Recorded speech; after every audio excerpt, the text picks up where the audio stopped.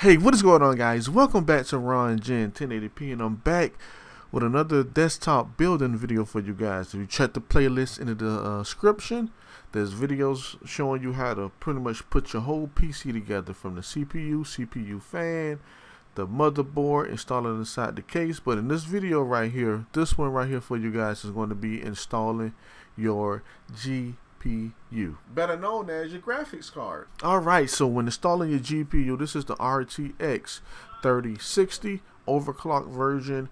This has 12 gigabytes, I think, of VRAM.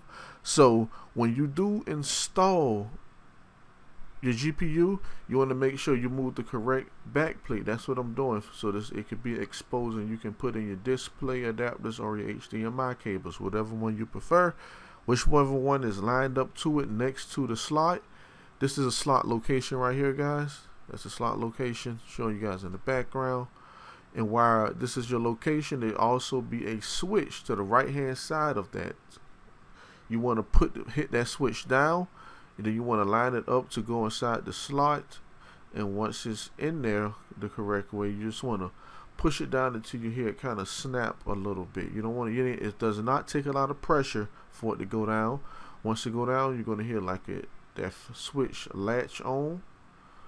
And then once it's in there, you want to take your nail that I was removing for your back plate. Once the back plate is removed, you want to go on ahead and screw it back down.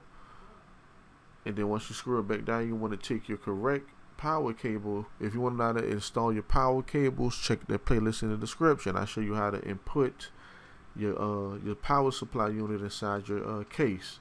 But this is the cord that goes inside of your GPU.